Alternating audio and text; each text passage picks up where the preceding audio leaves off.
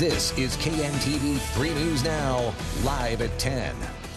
We start off with a live look at downtown Omaha. We're expecting another round of winter tonight. Roads could get slippery when you head into work or school on Monday. Good evening, I'm Phil Bergman. Freezing drizzles likely overnight and then snow is possible. We'll now head over to Audra Moore with more. Yeah, Phil, and thanks so much, Audra. And you can stay connected to the 3 News Now Weather Alert Team. Get video forecasts, traffic, and school closings all on 3newsnow.com. New tonight at 10, Cass County authorities say slick road conditions this morning led to a tragic crash that killed 2 people.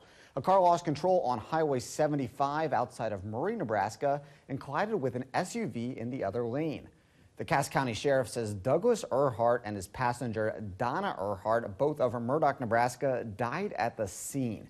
The SUV driver Carla Manzel and her passenger were taken to Nebraska Medicine. Both are expected to survive.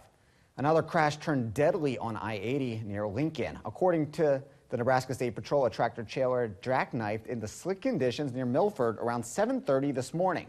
Medics took 71-year-old Robert Robtham to the hospital. He died from his injuries. The crash closed the eastbound lanes on the interstate for several hours. Earlier this morning, a semi jackknifed on I-80 outside of Omaha and brought traffic to a halt as roads could get slick again tomorrow. Those behind the wheel of a big rig have to keep a close eye on the other conditions from other drivers. Reporter Alex McLuhan shows us what truckers do to avoid getting into accidents.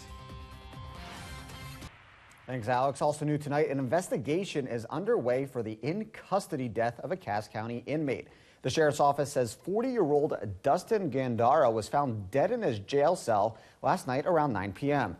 Gandara pled guilty to driving under the influence on Wednesday and received a 30-day sentence. An autopsy was performed, but the cause of his death has not yet been determined. A man was seriously injured in an overnight shooting at a Lincoln restaurant. Cops responded to a large disturbance at La Cabana near 33rd and Cornhusker Highway around 2 a.m.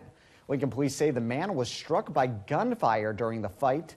His injuries are considered life-threatening. So far, no arrests were made. The Army Corps of Engineers have put out an outlook on what water levels will be like on the Missouri River this year. The current forecast calls for slightly more than normal runoff.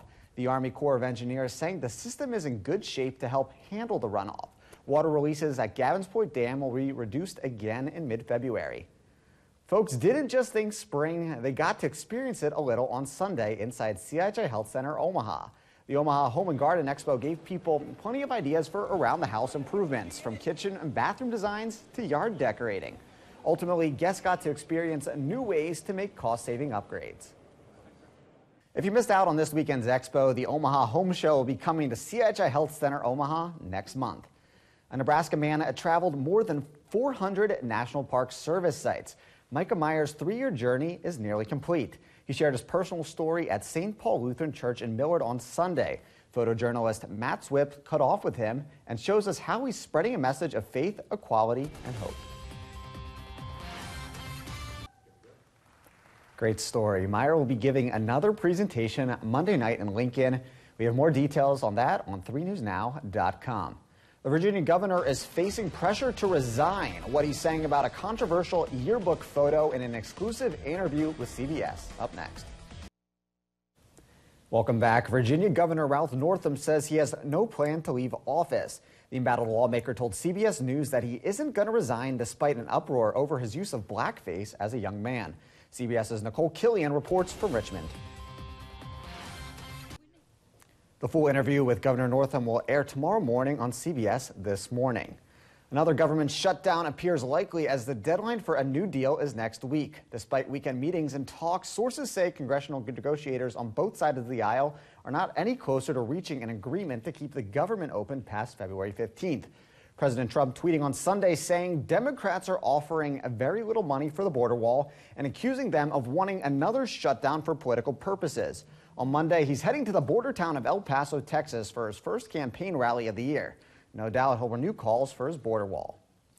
Minnesota Democratic Senator Amy Klobuchar is throwing her hat into the 2020 race for the White House. She announced her campaign on Sunday. The bid follows a 12-year run as a U.S. Senator. Before that, she was a county attorney. Klobuchar joined several Democrats now running in the presidential race.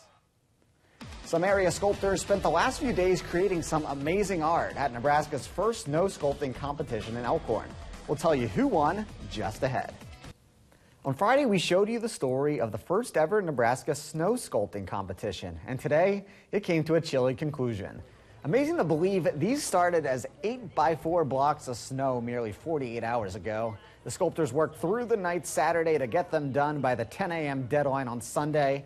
Team Out Cold came away victorious with the state title. The team's sculpture Phony Reality depicts a massive cell phone. All the contestants enjoyed the friendly competition. The contestants in the competition voted on the victors. The state winner will represent Nebraska in the 2020 National Snow Sculpting Tournament. And we had some snow competition out in Elkhorn and snowy conditions all day today. Audra Moore, our meteorologist, is with more on today's snowy weather. Yeah, we ended up with 2.5 inches officially out. Thanks so much, Audra. Music stars took center stage at the 61st Annual Grammy Awards. The iconic Diana Ross made an appearance and celebrated her upcoming 75th birthday at the award show. She was introduced by her grandson, which some say might have stolen the show. A look at some of tonight's winners. Song of the Year went to Childish Gambino for This Is America. Drake also won Best Rap Song. Plus, Lady Gaga and Bradley Cooper won a Grammy for their song Shallow from the movie A Star Is Born. Alicia Keys was the host for the night. The Nebraska and Creighton women both picked up comeback wins today. Plus, Scott Frost on what's motivating the Big Red in year 2. Hear from the head Husker next in sports. Thank you so much, and thanks for watching. Have a